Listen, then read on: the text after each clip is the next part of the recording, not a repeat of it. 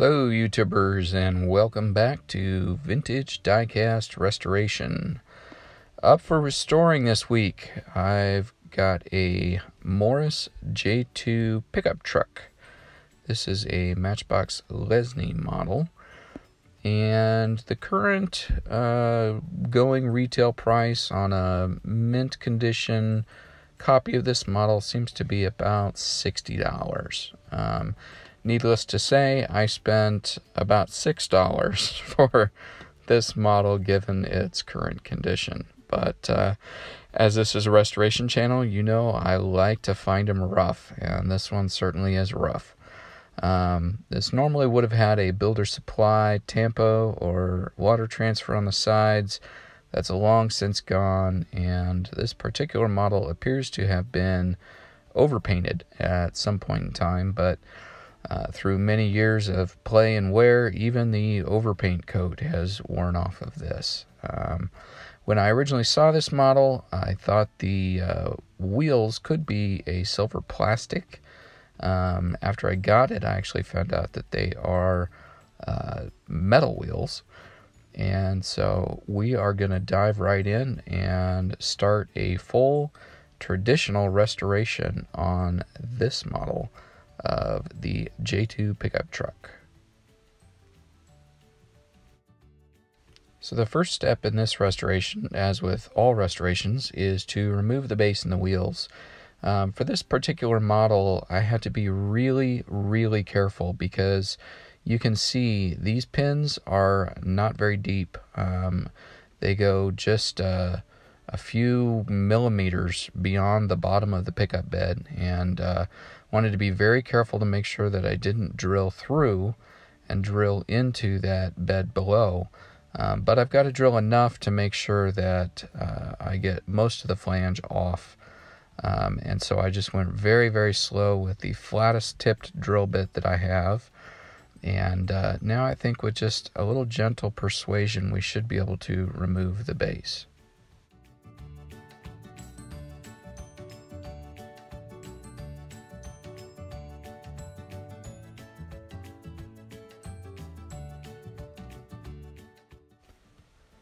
The base of this model is in about as rough a shape as the rest of the casting.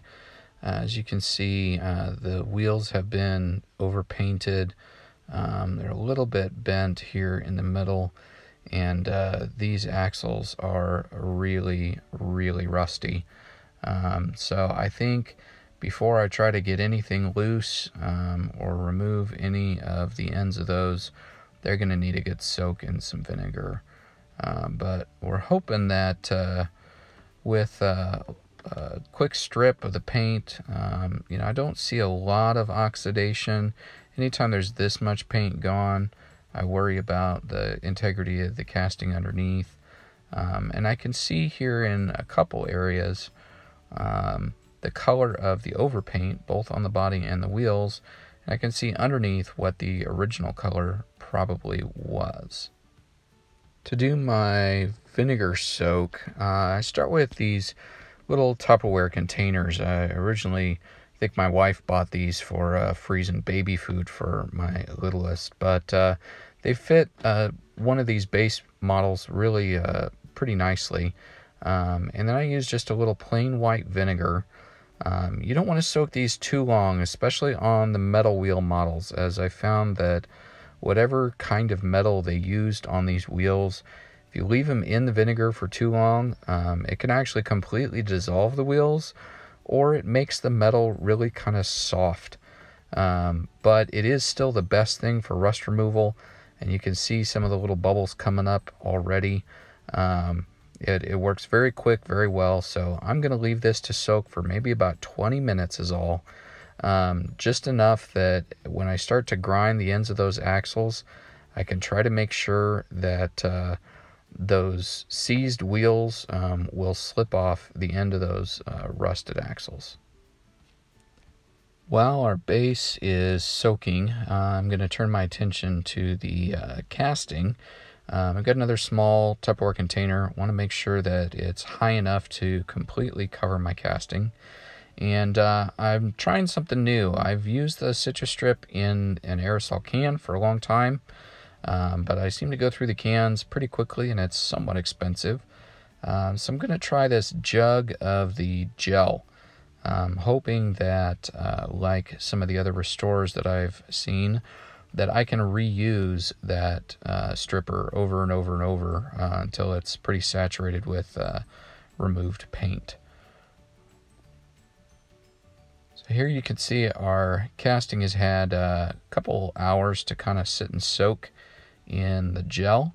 So I'm going to pull it out here and see if our paint is letting loose, and that's coming right off. That actually seems to work much better than the aerosol.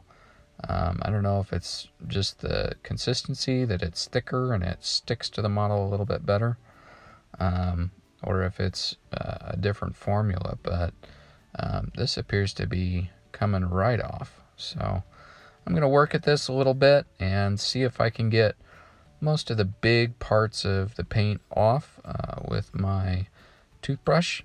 And any of the little stragglers, any of the little pieces of paint that get down in the cracks, especially on these over-painted models, I always seem to have a little bit that just doesn't come off in the stripper.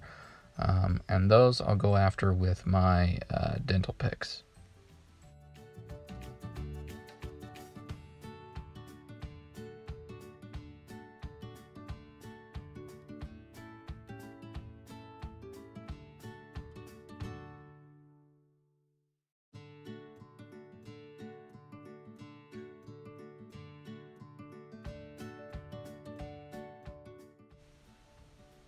Now we have our stripped casting all cleaned up. I've gone over that with a little soap and water, and you can see the citrus strip gel really does a pretty darn good job. The only areas where I still have a little paint is some of the little nooks and crannies down in the corner there of the bed, and some of the deeper parts of the casting. And I think that really the only way that I'm going to be able to get to some of these more stubborn areas is with my set of dental picks. I got this set. It's a pretty cheap set. I ordered it off of Amazon. I do have a nicer set that I actually got from my dentist, and I've talked about that in one of my other tool time videos. But for this casting, I like the cheap Amazon set. The ends are a little bit softer, and because this is such a valuable casting and valuable model, I want to be careful that I don't put any scratches in it. And so these cheaper picks, they tend to bend before they would do any damage to the original casting. So I'm just going to work at this a little bit, kind of work my way around the model, and see how much of this remnant paint that I can get off.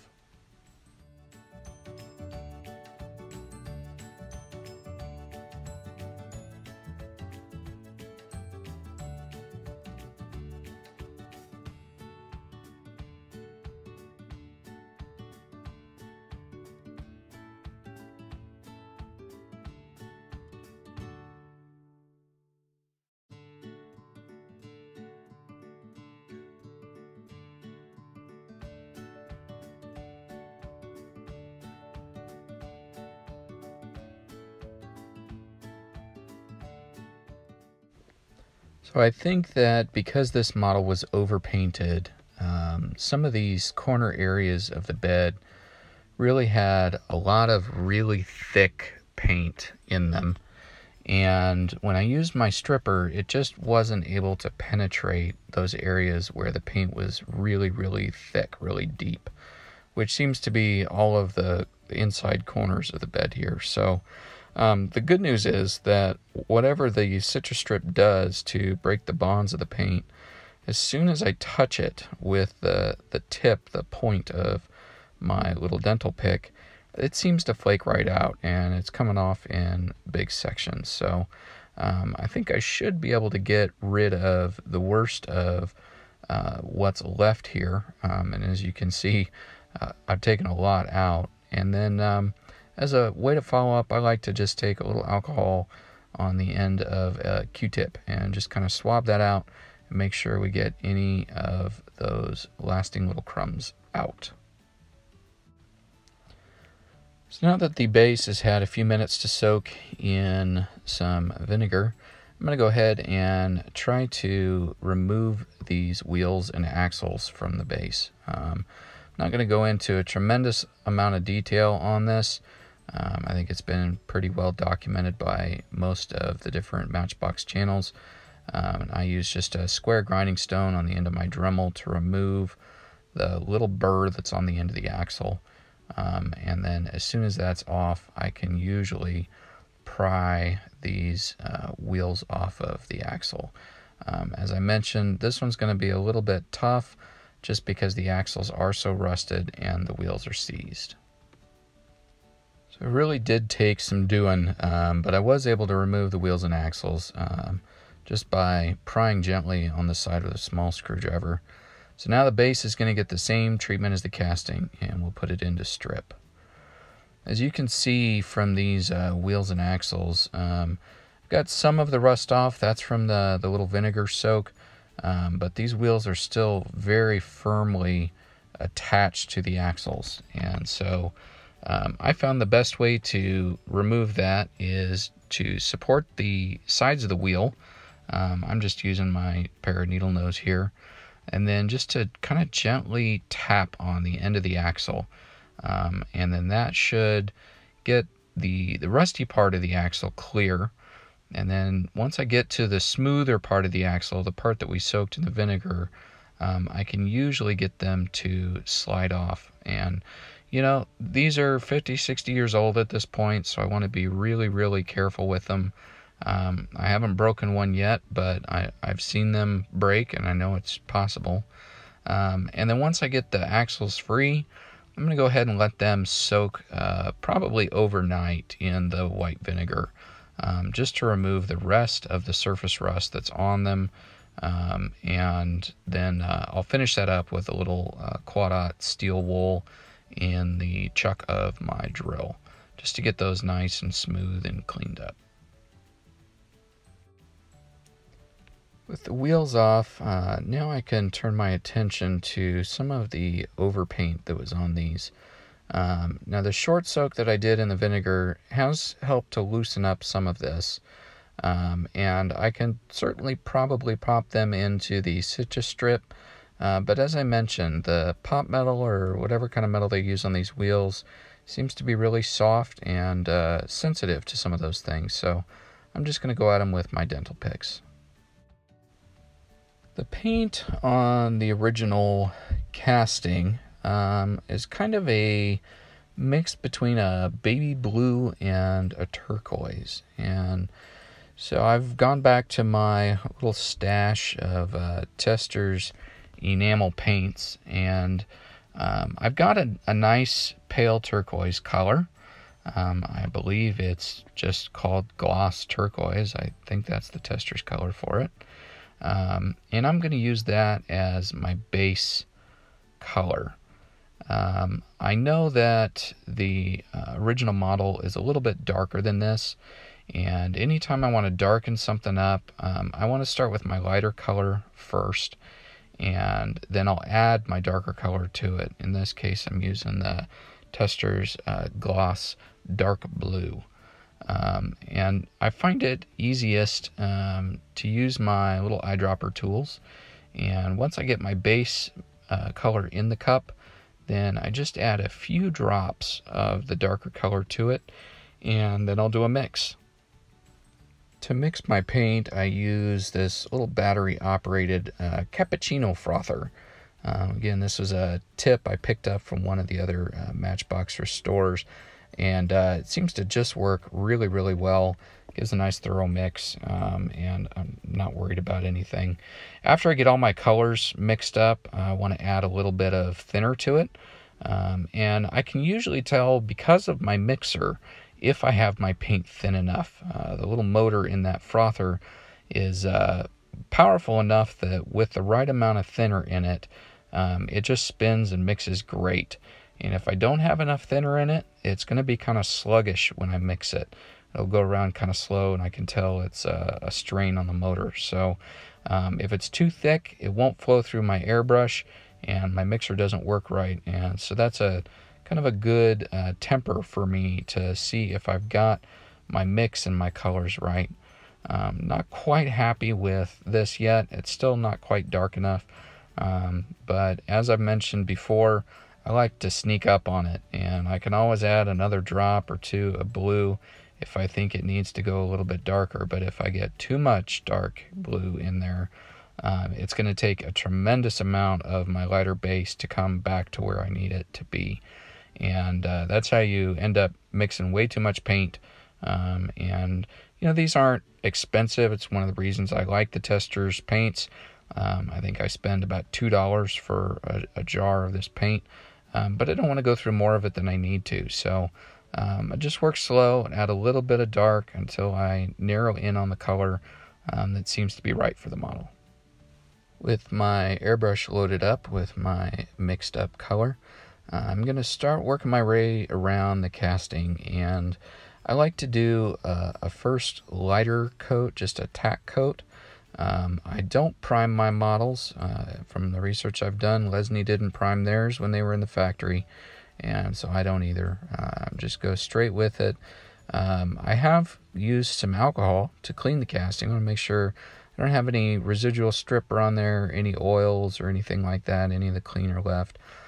So I clean up the base casting really, really well before I start, and then I just go straight to my enamel paints. And I find that doing a light first coat to make sure that everything is sticking, and then slowly working my way around and building it up thicker and thicker. On my third coat, I like to do a nice heavy wet coat, and usually if I get it on correctly, I don't even need to do a clear coat over these. I end up with a nice shiny enamel finish, and as close to what the factory original was as I'm able to duplicate with my tools in my shop. And so I've been real happy with that method, and it's the way I'm going to keep working. With my base and casting all painted up, my wheels and axles all cleaned up, it's time to reassemble this little J2 pickup truck, this Morris J2. So when I start with my axles, I always want to look at my wheels. Most wheels have a good side and a not as good side, and I always want to make sure that my good side is facing out. So I'll kind of sort through them as I reassemble to make sure that the best sides of all my wheels are facing out, and that everything lines up. And you can see with the axles free of rust and the wheels all cleaned up, they slide right back together the way they were intended. So real happy with how those came out, especially the rough shape that they started out in. I really wasn't sure if maybe I was going to be looking for replacement wheels on this, but was able to save these originals, and I'm glad that I did that. It was a lot more work and definitely a lot of time, but nothing beats the original.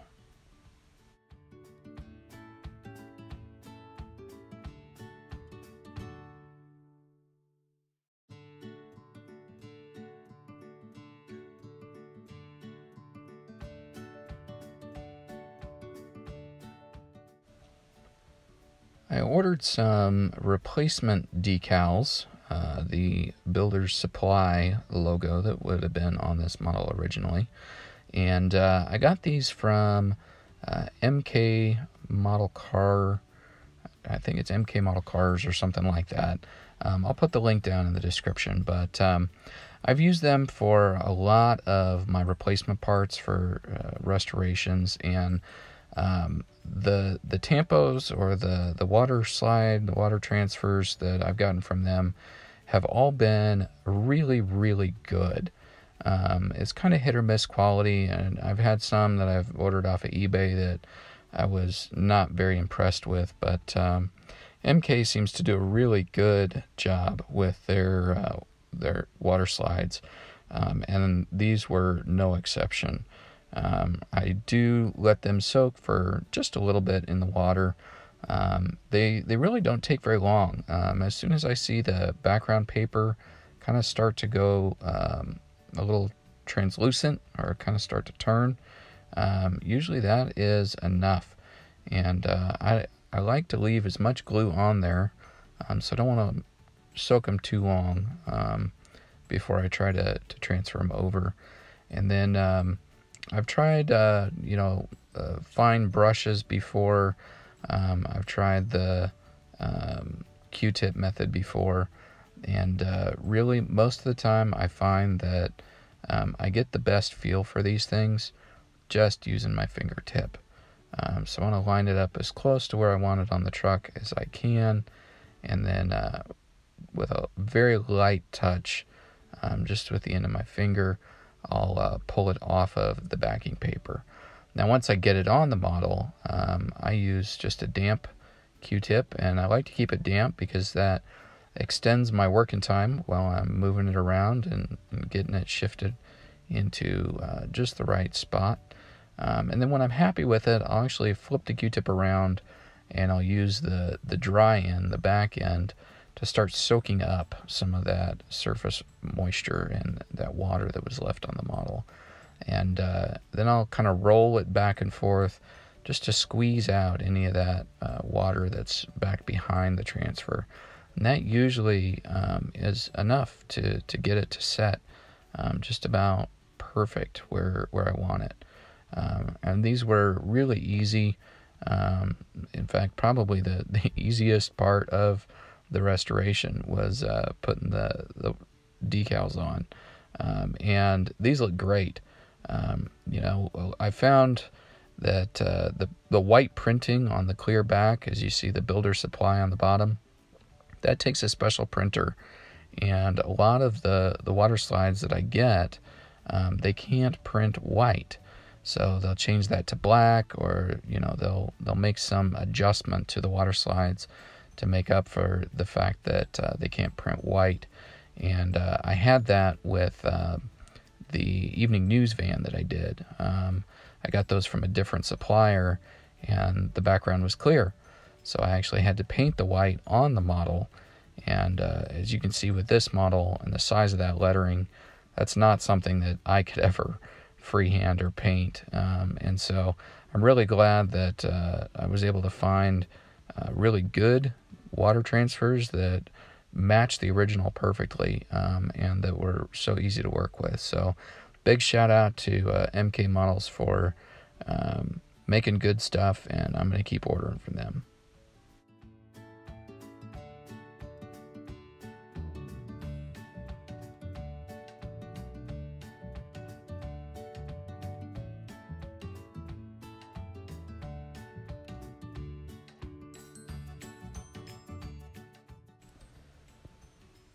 Here you can see our fully assembled base. I use Marty's method on the drill press to mushroom out the ends of the axles and give the little flange there to keep the wheels on. And in this case, I'm not going to drill and tap because there's just not enough material there.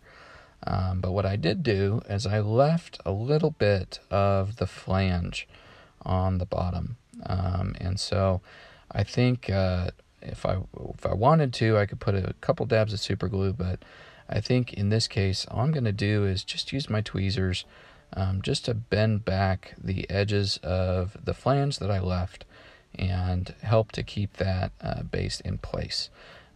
Most of these models are going to go on display in my collection. They're not to be played with again, and so I'm not worried about it coming apart. The last thing I need to put the finishing touches on this is to put back on all of the silver details. And I always do this as my very last step, just because this the silver ink does take a long time to dry. And if I've said it once, I've said it 100 times. I'm not a patient person. And when you get this many hours and this much work into a casting and it's looking so good, it's so easy to mess it up. And I've done it. I've stuck my fingers in things. I've had to completely strip and start over with the models. because I didn't let something dry, or I didn't pay attention when I was doing it, and I just didn't want that to happen here. And so the very, very last thing that I do to complete a restoration is to go back in with a very fine tip brush and a little of my Pilot Silver ink. And I found that those Pilot pens, they seem to be the closest to the original match that I can get for the silver paint that Lesney used. It's kind of a unique silver. It's got a little metallic in it, but it's not shiny. And that's been a hard thing for me to find, especially in something that flows well and is workable. And I've been real happy with the Pilot pens. They seem to do a really good job, and they're easy to work with. So I'm just going to work my way around the casting, and I'm referencing pictures because I don't have another one of these models. As I mentioned at the beginning, these are a little bit harder to find. They tend to be more expensive, more desirable to collectors, and so this is the only one I have. And until I can muster up a lot more pocket change, I'm probably not going to have an original of this casting. The really nice ones that I found are anywhere from $80 to $100, and that buys a lot of other cars and fills a lot of other holes in my collection. So someday I hope to find a nice original mint or near mint copy of this model. But for right now, this restoration is going to fill that hole, and I'm going to enjoy it. So I'm just going to work my way around the model. I'm going to touch up all the bumpers, and I do, because it's a restoration, I do like to add in a few more of those details that the ladies at Lesney probably would have done if they would have had a little more time per car. But, you know, when they made literally hundreds of thousands of these and they had to crank them off the line pretty quick, you know, they could only spend a few seconds probably with each one of these castings. So they were lucky to get the headlights and the grill. But I'm going to take my time and spend a little bit more on this casting because it is looking so good. And I really like the extra level of detail that it adds to showcase a few more of those little casting details. So we're going to hit the taillights and the rear bumpers and the door handles and all those little things that I think really made the Lesney Matchbox casting so unique. And I think it's part of the reason collectors still love them today. You know, Matchbox and Matchbox Lesney, they really had a much higher standard. You know, and I compare them to the other models of the time. They just seem to really have a lot more details than the Hot Wheels or the Corgis or some of the other brands that were out there. And so, because that's one of the things that makes a Lesney Matchbox, I like showing them off. So here's a quick reminder of what this casting looked like when we started. This was severely play-worn and overpainted at some point.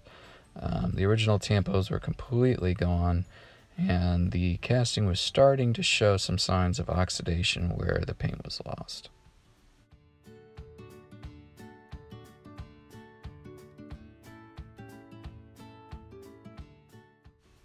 And here we have our completed restoration of the Morris J2 pickup truck.